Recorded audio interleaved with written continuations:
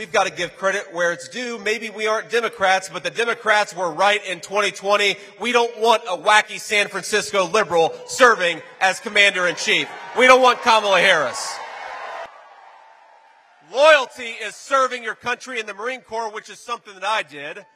Loyalty is taking a bullet for this country, which is something Donald J. Trump did. If Kamala Harris wants to see the face of disloyalty, she might as well look in the damn mirror. I'll ask you a simple question. Do we want open borders? Do we want to bankrupt Medicare by giving it to illegal aliens? Do you want to defund the police? Do you want to ban fracking? So do we want Kamala Harris? Hell no.